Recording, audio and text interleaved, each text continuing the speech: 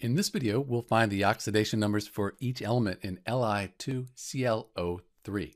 So to do this, the first thing we need to realize is there's no negative or positive sign after the compound. Because of that, it's a neutral compound. All the oxidation numbers, they add up to 0.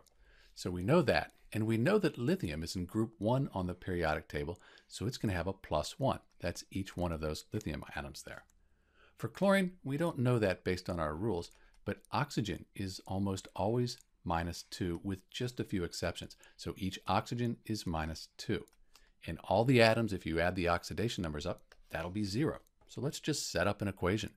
2 times 1, that's 2, plus we don't know the chlorine, we only have one of those, and then 3 times -2, -6. All that's going to equal 0.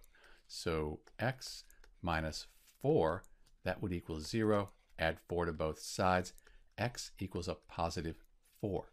So the oxidation number on the chlorine in Li2ClO3, that's going to be +4.